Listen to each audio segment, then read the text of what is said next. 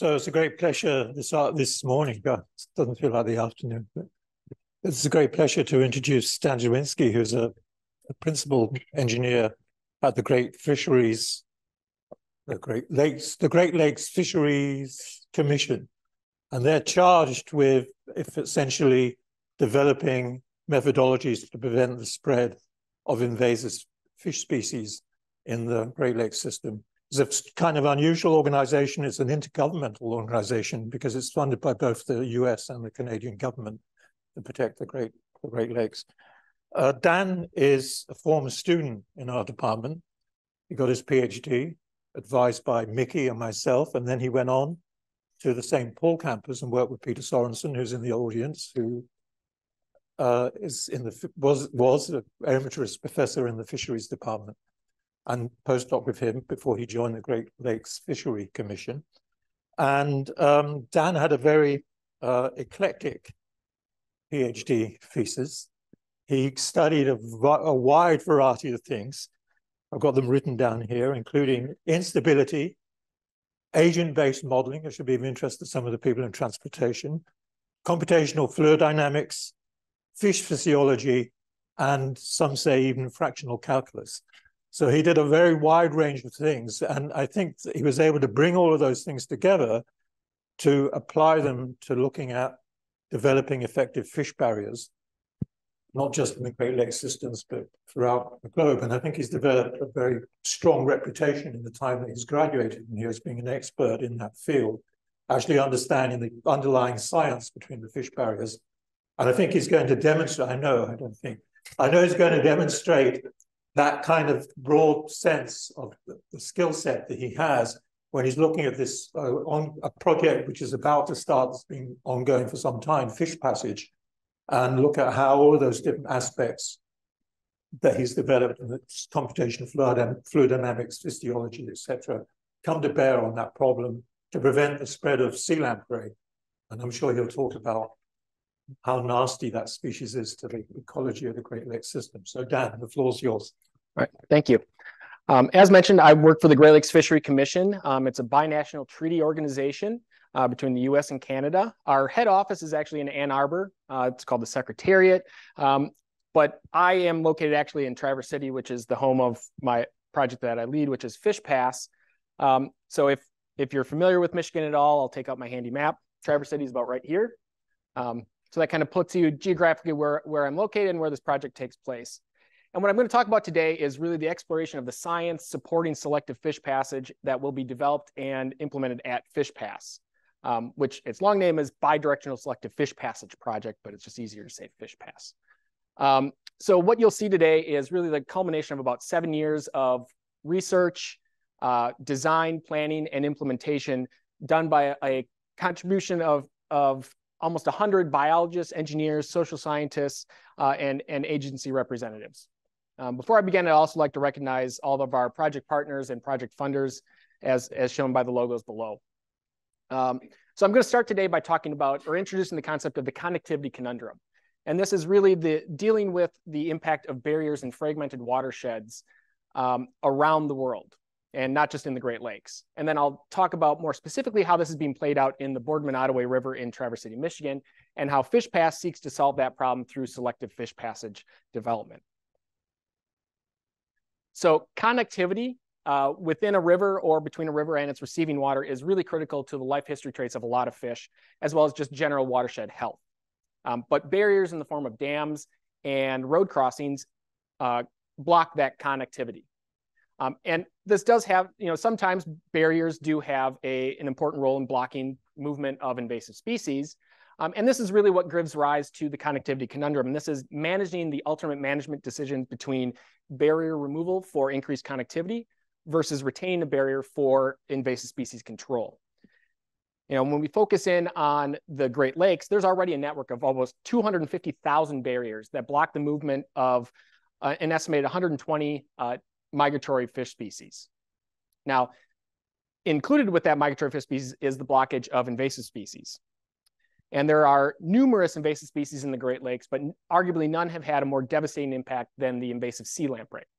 So this is a very ancient looking fish. I've got an example of it right here. This is about what they look like in the Great Lakes. They are native to the Atlantic Ocean, but they gained access to the Great Lakes in the early 19th century through the construction of the Welland Canal and Erie Canal. Once they gained access to the Great Lakes, because of their devastating feeding habits in which they attach to fish out in the Great Lakes and feed on their blood and other bodily fluids, usually resulting in killing that fish, they've contributed to the near collapse of lake trout and lake whitefish populations. And in response to that fisheries collapse, the Great Lakes Fishery Commission was formed. And one of our major roles is the control or coordinated control of sea lamprey.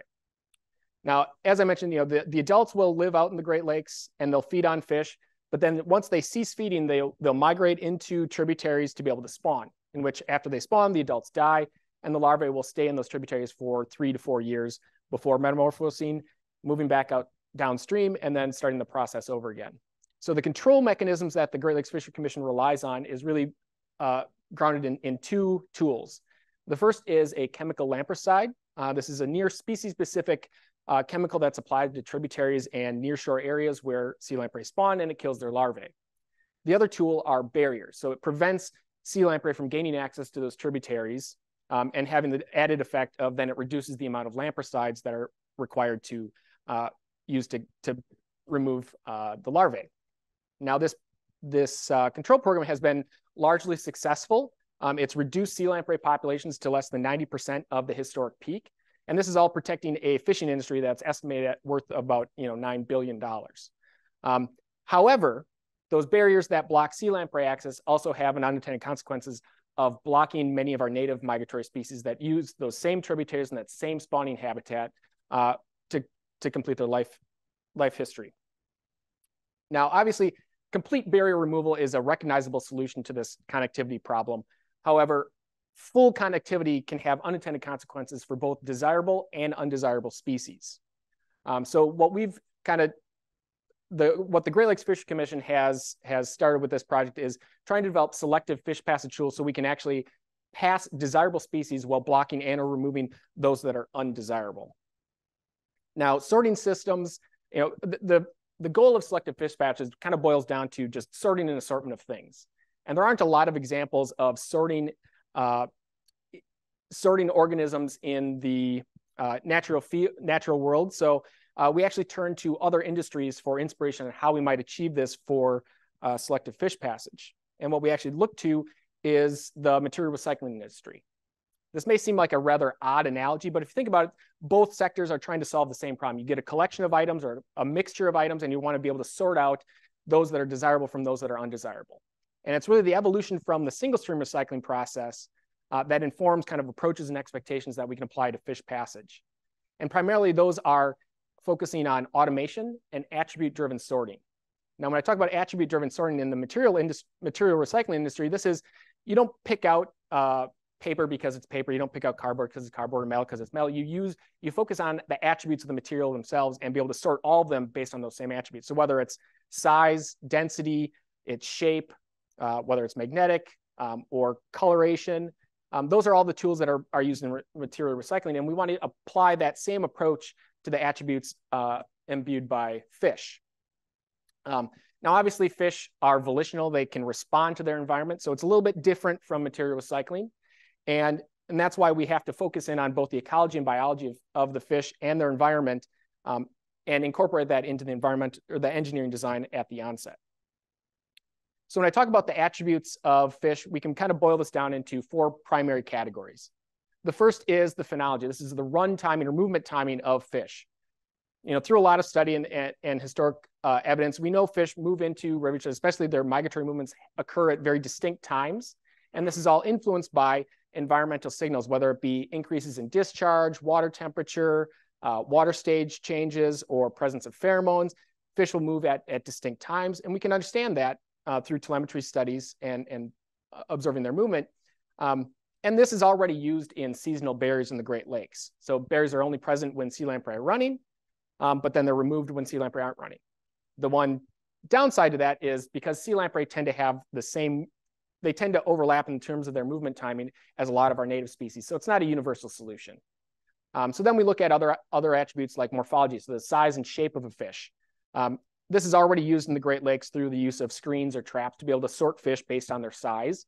But it also raises an interesting opportunity to use things like image recognition to be able to identify fish based on their fin position, eye position, size, shape, and coloration.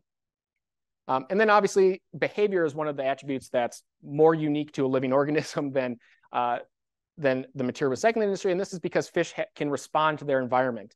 And through a lot of studies, usually in kind of one-off situations with individual species or individual tools, we know fish will have responses to their environment like bubbles, sound, light, turbulence, velocity profiles, or naturally occurring chemicals and pheromones. And effectively, we can use their behavior to incite kind of self-sorting. And then finally, we have their physiology. So rather than, in physiology, we're not necessarily talking about their ability to detect those environmental signals that elicit those behaviors. This is kind of their ability to overcome challenges, whether that be a vertical challenge, whether they are able to jump over a barrier or swim at high speeds against what would be deemed a velocity barrier, or their ability to attach to surfaces, or in the kind of unique case in the lower right-hand corner is an eel-style ladder, which sea lamprey in the Great Lakes are the only fish that's actually able to climb those versus any other of our fin species or fin fish. And as I said, a lot of these tools have already been kind of tested in individual cases. And what we see as FishPass being the greatest benefit is it'll provide the capacity to integrate a lot of these tools for the first time. And that's where we see the most innovation in terms of selective fish patches is going to be gained. So the number of attributes, as I showed, can be quite vast, and the number of fish that we could potentially sort is also quite vast. So we started going through a process in which we actually looked at what are all the known migratory species in the Great Lakes, including those that are introduced or could be introduced, including like the invasive carps. And we generated a list of about 220 species, and we were able to find enough data to be able to fill out a list of about 21 sortable attributes. Many of those are the ones I just talked about for each of those species. Now, if you think about that, the possible combination, 220 species, 21 sortable attributes, can be quite a complicated problem. And we know from historic single factor designs of, just focusing on a single attribute is largely ineffective for sorting or passage of fish outside of salmonids. So that's why we looked into taking an effort of kind of differentiating or grouping based on those attributes rather than a species by species approach. And while I don't expect you to be able to read every single one of those items, each line represents an individual fish. And this is a guild analysis that was done that attempted to group fish based on those 21 sortable attributes. And what I want to point out is really like kind of the broad grouping of fish. We can start to get an idea of how we might apply some of these attributes for purposes of sorting. And I'll bring attention to this first cluster, which is where sea lamprey and a lot of our kind of larger native species, migratory species show up, like long-nosed sucker, white sucker, northern pike, lake sturgeon, all kind of fall in this green guild. And what we see is like they're grouped based on their migratory behavior. They move generally in the spring. They've got small eyes. This is where you have fish that have electroreceptors, so they can detect electrical fields a little bit better. And these differ from some of these other species that might be smaller, move at different times of the year. So like cluster 4 is where you have all the introduced salmonids, which are, again, larger fish, but tend to move in the fall. And this just kind of gives you a quick image of how you might start to utilize some of those attributes to be able to divide fish into distinct groups. And this will all be implemented at FishPass. So taking a kind of broader step back, FishPass is really, its goal is to provide upstream and downstream passage of desirable fish while simultaneously blocking or removing undesirable species. And we'll do this through 3 objectives. The first is obviously to testing different configurations of these sorting tools, implement a protocol that works for the fish community of the Boardman River, and then be able to set those solutions within a global context so we can apply this at other sites. So prior to FishPass starting, the Boardman River, which is located kind of northern lower peninsula of Michigan, was the focus of a multi-year, multi-agency stream restoration project. It was the largest in the state of Michigan. And what they sought to do was remove the 3 upstream dams, which is the Sabin Dam, Boardman Dam, and Brownbridge Dam, and then modify the last remaining barrier, which is the Union Street Dam, which is located about a mile from Lake Michigan. Now, these dam removals greatly increase connectivity in the system and improve fishery habitat. However, it does leave the system vulnerable to sea lamprey access, because if you think about it, instead of having a system that has 4 redundant barriers, it's now down to just 1 barrier that has a history of sea lamprey escapement. So because of that question of what to do with the Union Street Dam, that brought the Great Lakes Fishery Commission in to partner with federal and state agencies and the local community to be able to implement this project at the Union Street Dam. And really, it's the long-term goal of FishPass to be able to provide that selective passage so that you can fully connect the Boardman River with its receiving water of Lake Michigan. So here's a quick image of what FishPass will look like compared to the existing conditions. Just to kind of orient yourself, the river is running from the bottom of the screen to the top, where it discharges in Lake Michigan, kind of just on the right. And essentially, you'll see that we'll replace the existing dam with an improved barrier with selective fish passage capabilities. Once it's constructed, we'll optimize various sorting technologies all below a barrier. So essentially, we're testing the technologies rather than testing on the river. During that time, we'll develop the site into a living laboratory with focus on academic research and community learning. And at the end, once we identify the configuration of tools that work for the fish community and fish community objectives of the Boardman River, convert it to a permanent selective fishway, and then start exporting that process to other sites. So in this image, this kind of gives you a little bit more detail on all the aspects of FishPass. And while I usually talk about all the kind of ancillary features, I'm going to focus on those just related to the selective fish passage research. And that starts with the FishPass sorting channel, which is the channel you see on the bottom here. It's essentially a 400-foot long, 30-foot wide concrete flume in which we'll do most of the selective passage research. It's built with adaptability in mind, so it has slots every 5 feet throughout its length to be able to install different tools. It has a removable partition, so we can split it into 2 separate channels or leave it as 1 full channel. And then we also have built-in telemetry arrays to be able to track fish as they move through that. And then we also have a mobile data carriage and gantry crane to be able to not just move around those tools as different fish arrive, but also be able to quantify what the environment is that they're encountering. And at the upstream end, we have a dual headgate system to again, modulate the flow within the fish sorting channel while still maintaining a barrier at the upstream end. On the other side of the channel is this nature-like bypass channel. And this was designed to have a natural aesthetic and provide all the regulatory flood flows for the river. It has vegetated banks, in-stream habitat in terms of riffle section and engineered log jams. And then at the upstream end, water is controlled by a complete barrier in the form of an arc labyrinth weir.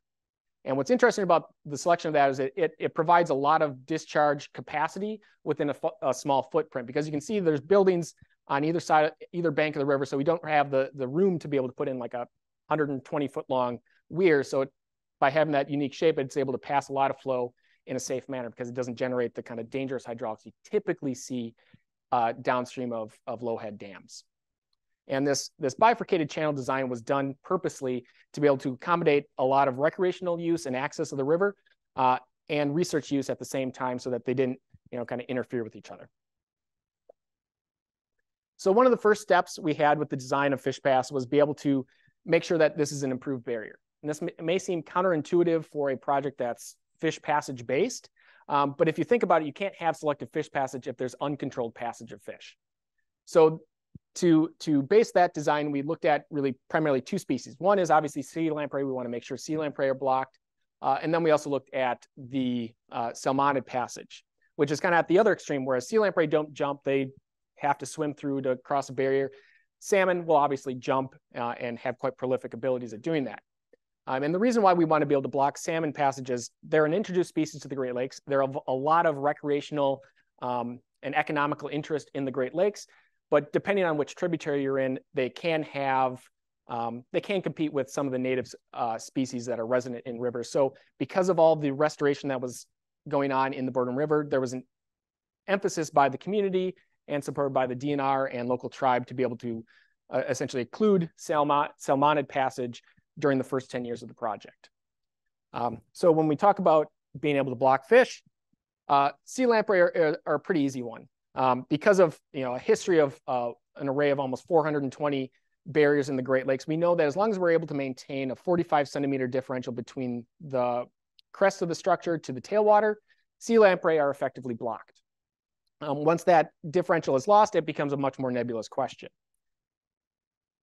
However, with salmonids, because they can jump, it takes a much more nuanced approach to be able to analyze whether they can pass a structure or not.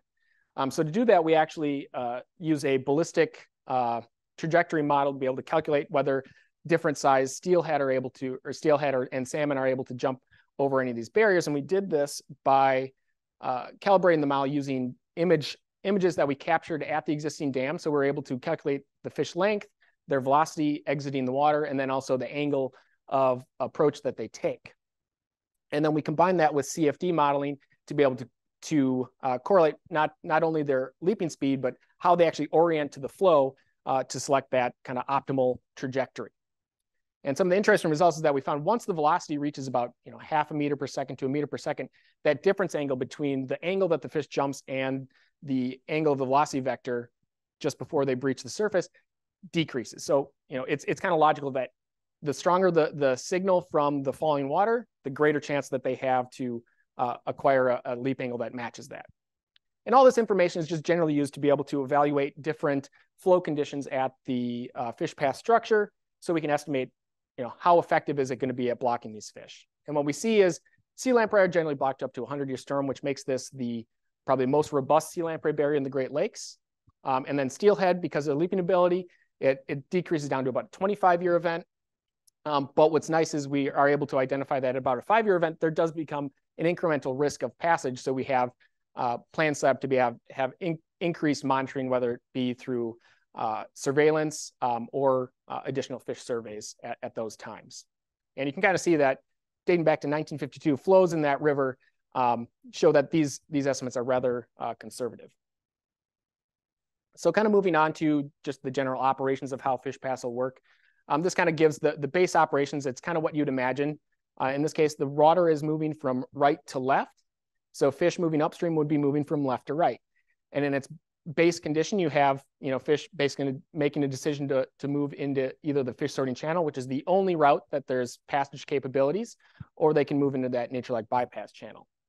And although it's designed at that entrance pad to have relatively uniform conditions, so there isn't a bias of fish going one way or the other, we do anticipate that fish do respond in ways that we don't quite understand. So to accommodate that, we can also operate it so that we can close the gates at the downstream end of the fish sorting channel and open up gates at the upstream end. So it operates very similar to a traditional fishway in which that entrance is located adjacent to the main spillway. And all of this is just to provide additional opportunities for fish to encounter those tools that we envision will be able to sort them.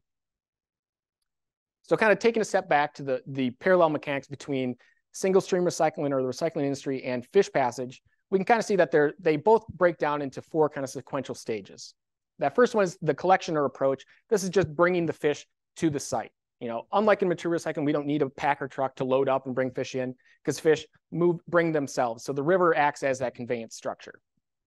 Next, you have disintegration and conditioning or entry. And this is kind of that first stage of kind of some sorting opportunities, but also introduces the idea of being able to condition fish for more predictable responses to stimuli later on. The third step is the main sorting process. So this is where you have kind of iterations of different tools being used, sending fish through the same tool multiple times to eventually weed out those that are undesirable before you reach the upstream end, which we focus on as fate. And that's just an assessment of how effective were we at selecting desirable species and how many of those do we actually pass.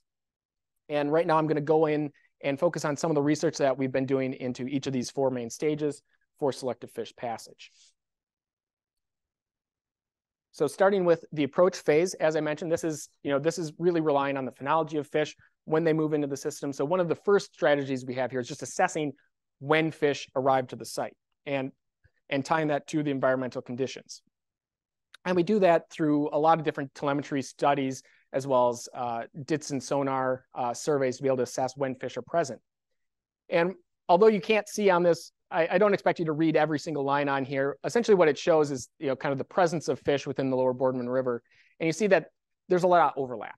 So when we expect sea lamprey to arrive, which is right on the 3rd line there, you see that that's the same time we'd expect fish like walleye, rainbow trout, northern pike, lake sturgeon all arrive at that same time. So when we start identifying what tools we might use, we know that when we're dealing with sea lamprey, we're going to have all those other desirable fish. And then we also have environmental sensing to be able to track, temperature, discharge, river stage, all within the river at the same time, so we can tie those together, so we can kind of predict in the future at what times we might see different species. Now, although I did say that this is an opportunity where we aren't going to influence a lot of sorting, but there is an opportunity because there has been a lot of research on pheromones, which are naturally produced chemicals by sea lamprey larvae that adults use to be able to identify suitable habitat for spawning. So they essentially follow that scent. And you could envision you might want to apply this pheromone to streams where maybe either lampricide treatments are more effective, or you could attract them to FishPass because you have the infrastructure to be able to remove them so you don't have to treat those other sites. So that's just one example of how we might induce some sorting at this approach phase. So next we move on to entry. So this is the first opportunity to really influence fish behavior. And as I said, we have this entrance pan that's designed to create as uniform flow conditions as possible. Because we know fish generally are able to respond to the fluid environment. They have mechanical sensory lateral lines, which is able to detect variations in turbulence and kind of bulk flow conditions around their body. So one of the things that is a challenge for FishPass is being able to quantify what the velocity conditions are at the time when fish are approaching. And one of the tools that we've been developing with researchers from Cornell is using infrared quantitative image velocimetry. So this is essentially using IR cameras to track minute differences in temperature between the water surface and the atmosphere. And as that affects downstream, you get these little cells that are generated by turbulence as the water is just moving across the uneven bed of the river. And you can track those very similar to how you can with particle image velocimetry. And then you can produce velocity fluctuation fields and bulk flow at the water surface. And what's really nice about this tool that we plan to use at FishPass is that it can do so at a really large scale. So this is a 20-meter wide section of the river and about 30 meters long. So it has a lot of coverage. It calculates down to probably about 2 to 3 centimeters, depending on which camera is used. And it takes samples at about a 30 hertz sampling rate. So it produces a lot of information that can be quantified at almost near real-time aspects. And what's nice with this is now we can monitor what the flow conditions are at the downstream entrance, but we also might be able to use specific signals to be able to attract fish to one channel or the other. And one of the studies that we've done is use this flow velocity enhancement system, which is essentially a submerged Venturi pump to create a plume of turbulence. And in an open river system, we've actually used that to kind of guide sea lamprey from one side of the river to the other. So you can see this is one way that we can start to direct fish into specific channels and be able to monitor how they're actually responding to it. So now we're moving on to the main sorting and passage phase. And this really relies on pretty much every attribute at our disposal. And some of the examples that we might think of is, obviously using screens to be able to sort out fish. And this is something that's taken from the material recycling industry, is that you want to be able to isolate really large objects or really large fish so they don't have to deal with, the size differences in species. So if you can imagine, if we can pick out really obvious species like lake sturgeon right away because they're 6 feet long, then you don't have to have processes all the way through that have to deal with a 6-foot-long sturgeon and 6-inch perch at the same time. So that's just kind of one of the logical first steps. And this can also rely on, using morphology can also bring up the idea of image recognition, which I'll provide an example of in a second here. And then also we have velocity barriers. We know these fish have different capabilities, different swimming performances. And on this graph, it just kind of shows that species over on the right-hand side are ones that can maintain higher velocities for longer periods of time versus those that are on the left. And sea lamprey kind of fall more or less on the left-hand side there. So when we talk about image recognition, we've been working with researchers from Central Michigan University and a company called Whoosh Innovations. If you are not familiar with them, just Google salmon cannon, and you'll get some pretty nice imagery. That's essentially a wetted tube that they use to shoot salmon over, transport salmon over large dams out west. But they also developed this tool, which is essentially a wetted slide that has cameras placed, so you can take high resolution images of fish. You can take about 18 images within less than a second. And you can use those images, feed that into a machine learning algorithm to be able to identify species just based on their photo.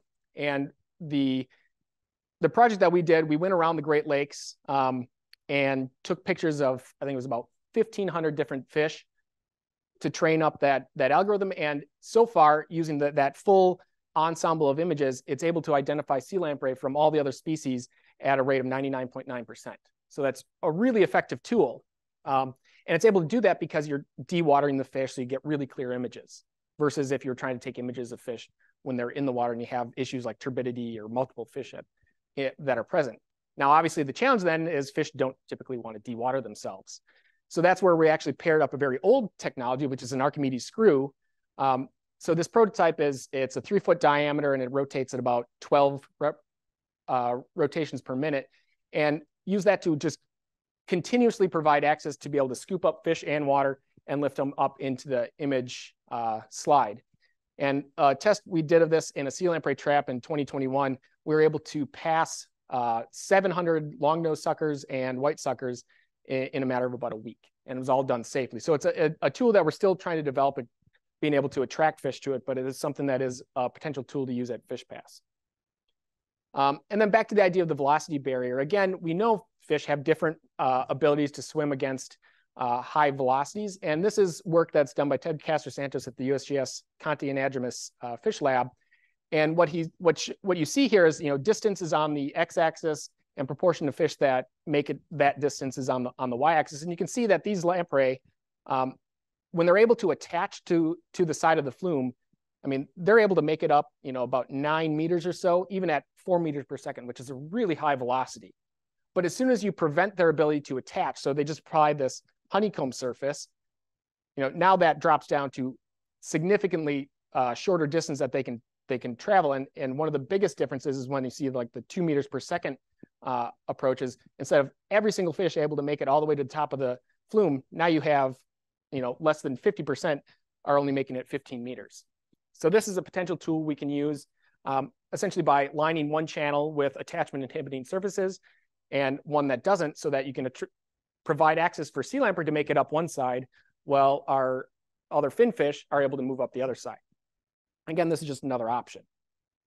And then one of the last ones I'll give an example of is the alarm cue. So this is essentially just ground up extract from a ground up sea lamprey. And it makes sense that fish are going to avoid the smell of death pretty much. And you can see they have a very strong response to that signal.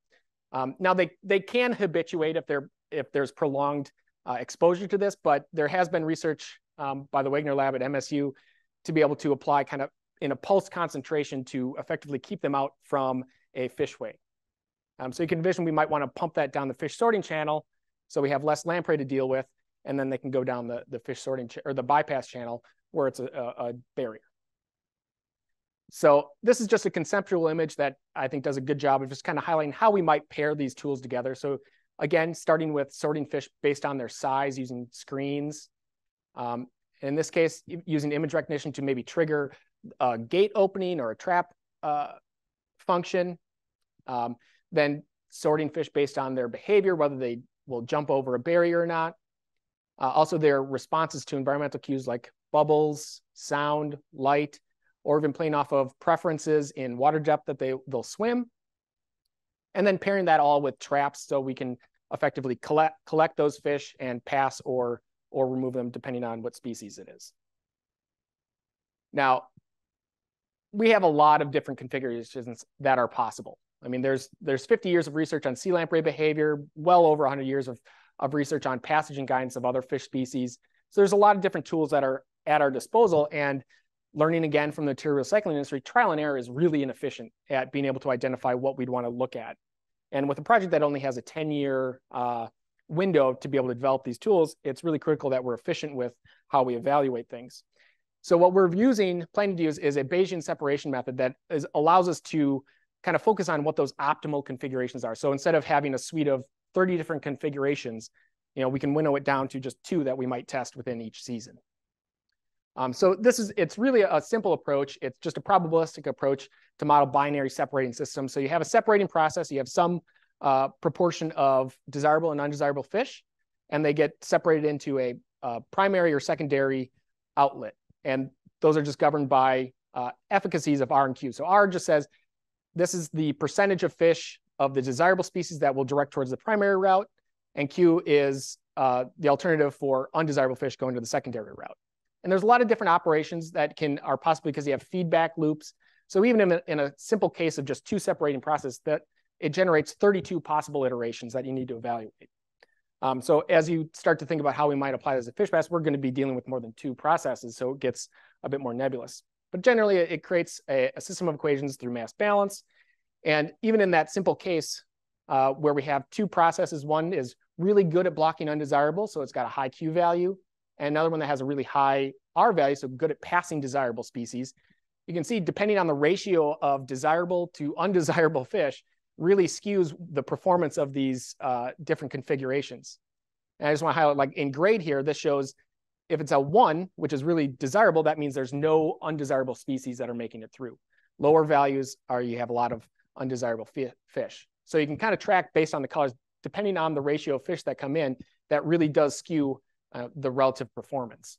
So this is just, again, a way where we might isolate on, just the light blue or the auburn colors as tools what we might want to evaluate versus some of the ones that are obviously not very effective. So once we actually get these tools into the fish sorting channel and want to evaluate how they perform, we track fish using passive integrative transponders. So these are small microchips that we implant in fish, and as they move through, the antennas detect when those tags move through, so you're able to track the time and location of each individual. And we have a network of almost well over 20 antennas that we plan to have in operation, so we can track fish as they move through either the bypass channel or the fish sorting channel. And with all that data, what do we do with it? How do we actually assess what's influencing fish responses? And we use a time to event analysis essentially to be able to integrate those covariate effects, even including time varying covariates. So looking at changes in temperature, discharge, water level, operation of different sorting tools, all on impacts on fish passage rates and route selection. So we're able to look at rates of approach, entry into either the channels, and then eventual passage. Because there's always the opportunity that fish will reject moving into each one of those different changes. And even within the fish sorting channel, you can envision with each sorting tool, you can evaluate this whole process again. So it just gives us a broad framework on how we might assess the overall performance of a specific configuration. But we're also interested in individual behaviors of fish. So we have plans to use an individual-based model called the Eulerian-Lagrangian agent method. So this was developed by Andy Goodwin, who's with the U.S. Army Corps of Engineers. And he developed for juvenile salmonids out west, but it is now being applied to sea lamprey movement. And essentially what it does is it allows you to combine positional data of fish. So using acoustic tags to track fish as they move through their environment and pairing that with high resolution hydraulic information, typically in the form of CFD models, but we might in the future be able to use data from like the IRQIV to do it in more real time. But essentially being able to pair those and then have rules that govern their behavior in response to those variables. And an example of where we've done this in the St. Mary's River, which is the body of water that connects the Lake Huron to Lake Superior, there's the Sioux Locks, which is a large lock complex that allows passage of fish or passage of boats, and also has a number of hydropower facilities. And essentially, we use this model to evaluate sea lamprey movement at a relatively broad scale. And we find that basically their behaviors are dominated by flow velocity dependent orientation towards precursors of turbulence and spatial velocity gradient and TKE, and then also dependent on their previous experience. So they learn behaviors on how to move through. And that's where we're able to evaluate kind of individual responses to their environment, so that could potentially use to kind of predict how fish might respond to future changes. So finally, that gets us to our fate stage, which is not really a sorting process, but it's really an evaluation stage. And one of the things that we do now, even before FishPass is just constructed, is we look at where fish are coming from. So this is showing the movement of the yellow and blue dots are movement of lake trout in Lake Michigan. You can see they're all coming back to the Boardman River, but you have a few that are heading all the way over to the Green Bay. So these fish are moving and collecting nutrients and energy from a lot of different places in the Great Lakes and bringing them all back into the tributaries that can then be deposited and used for those fish that are resident. So that's what we're doing now, but we also want to look at where are fish going. So once they are passed, how far up in the watershed do they actually go? And we've got a project right now looking at long-nosed sucker and white sucker movement, and we're seeing them move about anywhere between 10 and 15 miles upstream. So we can kind of evaluate what habitats they're using and whatnot. But with that, those fish are collecting all those nutrients and energy, but also contaminants out in the Great Lakes. And as they move back in, as we provide passage to those fish, that might lead to deposition of contaminants that were not present within the tributaries. So we have a study that's looking at that, and kind of what you'd expect, some of the fish that are lower on the food chain, so like the suckers that move in really large numbers, they have relatively low concentrations of PCB and mercury, versus those that are kind of apex predators like salmon have really high concentrations of mercury and PCB. So if they move up and die after reproducing, they can deposit a lot of contaminants that might impact the upstream fish population. And also just looking at gene flow, like are fish actually contributing to the fish population upstream of a barrier and future year classes after. So before I conclude, I just want to show that this image kind of exemplifies how interdisciplinary and multi-agency this project is. We have an advisory board that kind of directs the project with members from the Grand Traverse Band of Chippewa and Ottawa Indians, the Michigan DNR, U.S. Army Corps of Engineers, Fish and Wildlife Service, Fisheries and Oceans Canada, the USGS, and the City of Traverse City. And then we have a science team that's composed of about 20 experts in fish passage and engineering from a number of different universities and also those agencies. And this is all in conjunction with the local authorities, because this is in a very visible location. So we have an expectation that the public is going to have a big role in participating and just observing the research that's going on. And it gives us a unique opportunity to be able to elicit public knowledge on the issues concerning invasive species, barriers, connectivity, and just history of the site. So the project timeline, we actually went through all the design phase starting back in 2015, had a completed design in 2020. It went out to bid for about $19.7 million. However, a private citizen sued the city over an alleged disposal of parkland, which unfortunately caused about a 2.5-year delay. But we were able to get clearance from the judicial system in Michigan just in September. So we're now working through the Army Corps of Engineers and the contractor to be able to renegotiate that contract, in which we'll hopefully start construction on this site within the next 3 to 6 months. And we expect about 2 years for construction, and then after that, it'll be a 10-year research and optimization phase. And with that, I hope to answer any questions if there's time. Thank you. Great presentation. That was really awesome. The question that I do have, excuse me, for the sorting and the passage phase, how do you know that when you're doing all the sorting, you're not changing the habitat? So within the fish sorting channel, it is an artificial, it's an engineered habitat. But one of the things that we have as kind of in our back pocket that we might look at is one of the passage tools that works really well when you replace barriers is like rock ramps or natural fishways. We have the ability to kind of emulate those types of conditions within the fish sorting channel. So you may have those tools, but you might actually be able to kind of intersperse them with improved habitat and those features.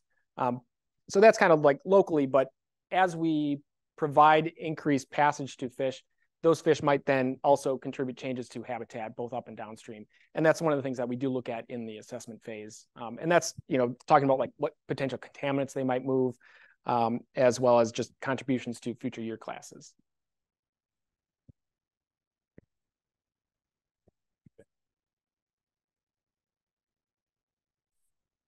Very nice. I have a lot of questions. One is related to, I don't, maybe I missed the first part, but do you have influx of sediment? So this river, one of the nice things is there's a naturally occurring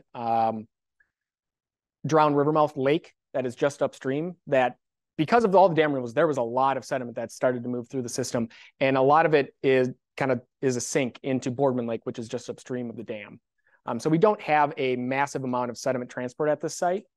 But yeah, that is something that at other barriers, it would be a much greater concern. I was thinking whether you need the sediment passage or you're dealing with the sediment, because a lot of these traps will be maybe clogged. I mean, there could be a lot of issues. Yeah, yeah, and because we need to maintain a barrier, all of the spillway or water conveyance structures are all top draw. So we're not conveying a lot of sediment at the site, but historically you also had all top draw. So it's not a change to the functionality of this portion of the river. Thanks. The second and last question for me is like, so when you showed the fish velocity, what they could sustain, yep. It seems like the lamprey were on the low side. So I was wondering if kind of a convergent channel with increasing velocity would be enough to kind of tire them out. And yeah, and what's the kind of caveat between those two data sets that I showed is the fish that were swam out at Conti, those were Atlantic run sea lamprey, which are about 25% larger. So they're able to swim higher speeds than what's shown in here. But yeah, like the idea is that you'd be able to tire out sea lamprey, assuming they aren't able to attach to the surface, because that's the one key that they have is if they can attach, they can pretty much stay there much longer than a fish that has to actively swim to challenge that same speed.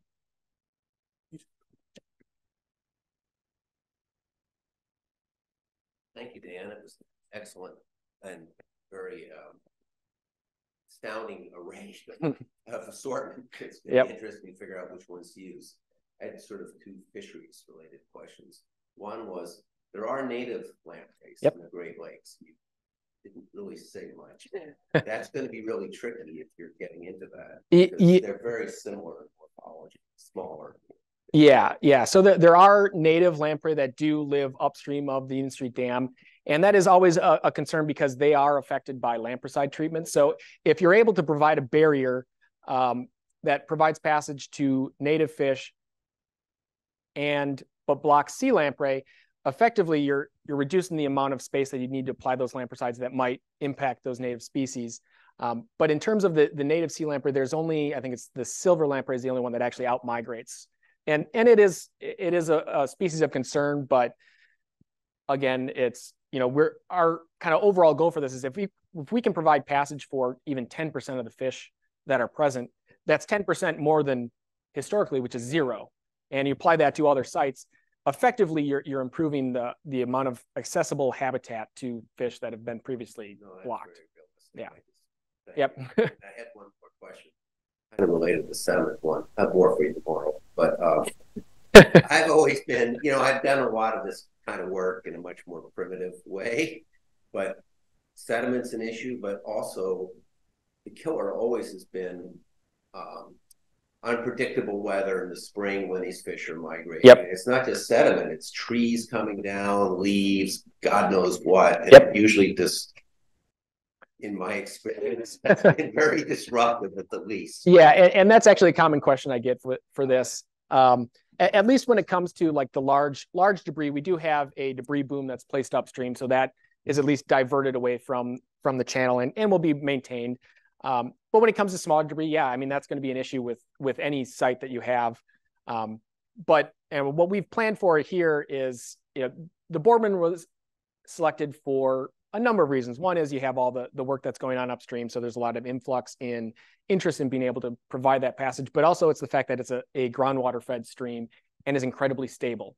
If you recall, when I showed the picture that had discharges since 1952, even though the data dates back to 1952, we haven't technically ever seen a 25-year flood event by predictive calculations. So it is incredibly stable. We know kind of what the range of flows are, and the site was designed so that we can maintain essentially a 50-50 flow between the fish sorting channel and that bypass channel up to, I think it's about a 10-year storm. And because of the dynamics of the system, you do get those flood occurrences, but it's a relatively quick response time in the system. So it pops up and disappears, within the window that fish are moving, but fish are still present and trying to move even outside of those times.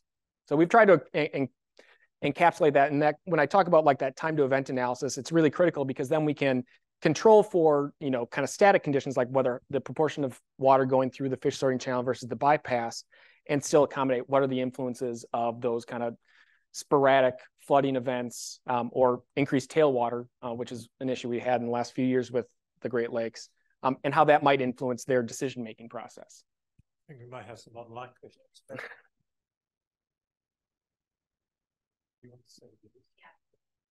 Okay, Judy Yang is wondering, how would fish passage affect channel morphology, which is migrating with time? Yeah, so the unique aspect for this site is it's a heavily anthropogenically modified stretch of river. If you see if I go back to the map of the site, oh, wrong way, sorry. The river takes a very unnatural curve to Lake Michigan right at the downstream end. You see that like this big curve. That is probably not historically the path of least resistance for that river, but because of settlement in the late 1800s, that's kind of, the channel's been locked in. So it's lined with a lot of sheep piling.